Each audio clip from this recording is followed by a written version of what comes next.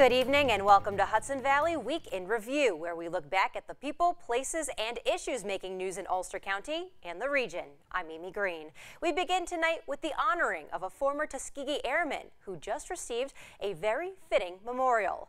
Benjamin O. Davis was the only black cadet at West Point from 1932 to 1936 and was shunned during his time there, calling himself at one point, quote, an invisible man. Now the military academy has named a barracks after him nearly a decade since his death. Davis had a long and impressive resume commanding the infamous Red Tails fighter group, followed by becoming the first black general for the Air Force. He was a three-star general when he retired in 1970, but was honored with a fourth star by President Bill Clinton back in 1998. West Point officials saying the dedication is fitting, a wrong made long ago, now set right. He joins people like Eisenhower and MacArthur, who also have buildings named after them at West Point. RNN senior political producer Karen McBride recently visited West Point to learn more. She spoke with Colonel Ty Julie, a decorated military veteran and head of the history department at the military academy. He explained what life there was like for Davis and why the academy is honoring him now. Colonel, Benjamin Davis entered West Point in 1932. He was the only black cadet, and basically he spent the next 4 years alone. Could talk about the treatment, the silencing, if you will, and what that must have been like. Well, when he came here in 1932, he came during a time when plebes were all treated poorly. So for a while it seemed like his being treated was just part of what everyone else did. And then there was a time when one or two of his white classmates would talk to him. And then they had a meeting of cadets. In fact, they went and rapped on each door and said, would you, come down to the bathroom and let's talk about this. So he went down there as well, and it basically said, what are we going to do with this guy, though in much more racist language than that. And they said, we're going to silence him, which is what cadets did to people that had violated the honor code. And they silenced him, which meant they wouldn't talk to him except in performance of duties at any time. And he roomed alone. He had his tent alone when he was doing maneuvers. No one would talk to him. And it was a form of psychological torture, I think. It is the best way of putting it. Silencing, it means no interaction with human beings. And he had to deal with that for 4 years that he was here. It's a level of courage and of tenacity and of character that is just, it's mind-boggling to me today that he was able to do that. But he also maintained a bit of a sense of humor. Upon his graduation, he wrote, when my father told me of my many supporters, the many people who were pulling for me, I said, it's a pity none of them were at West Point. It's so true. There were some famous people in that class of 1936 with him. William Westmoreland, who later commanded all forces in Vietnam. Creighton Abrams, also a commander in Vietnam.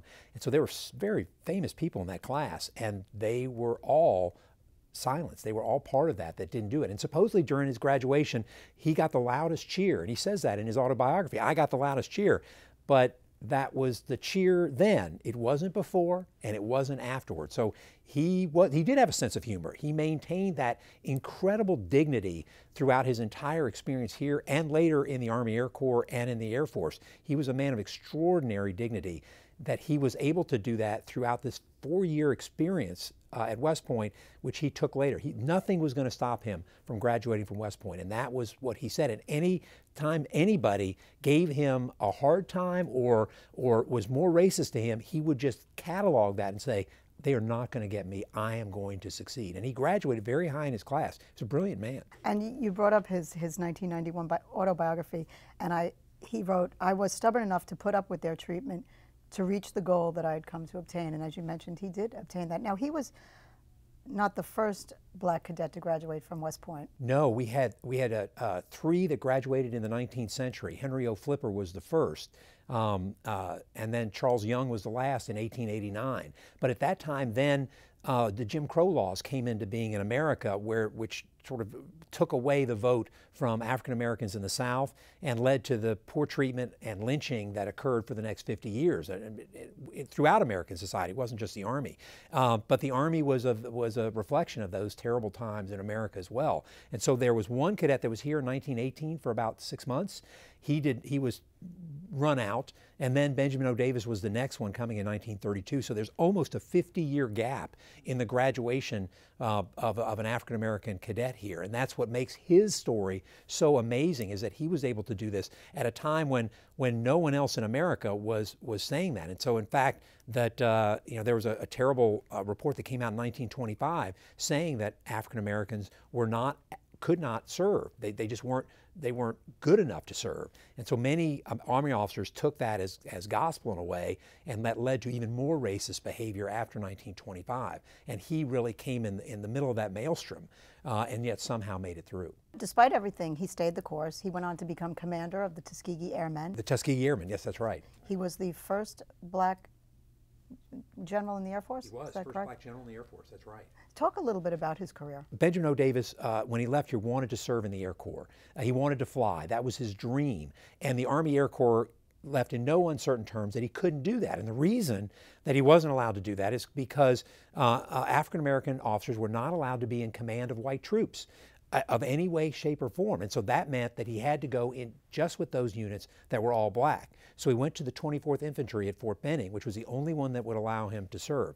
And when he went down there, the colonels of those regiments would not allow him into the house. He was an amazing amount of racism, because the senior officers, even in the black regiments, were all white. So he wanted to fly, was not allowed to fly. And was he assigned as an aide to his dad? No, his dad at the time was not there. His dad, because as you know, his dad was the only regular Army colonel, black colonel in the entire Army. It was the first, and was an amazing soldier in his own right, and would eventually become the first African American general during World War II. Benjamin O. Davis Sr., an amazing man in his own right. But then he served there, and then when World War II started, there was a double V campaign, which the double V meant that there's going to be victory against Nazis, victory against fascism abroad, but victory against racism at home. And so the African American community was very strongly trying to make sure that there were blacks flying as well. And so they started Tuskegee, which was in the middle of Alabama. I mean, they couldn't have put it in a place that would have been more difficult for blacks to learn to fly than in this area. And yet they still overcame that and learned to fly, and of course were great airmen. And then he took command of that organization that eventually went to Italy and had a great record flying. And when they went to Italy, they had this great record. He came back to take another command, and some of the senior people in the Army Air Corps said, you know, you shouldn't, we don't want any more black flyers because they can't do the job. And both Benjamin O. Davis Sr. and Jr.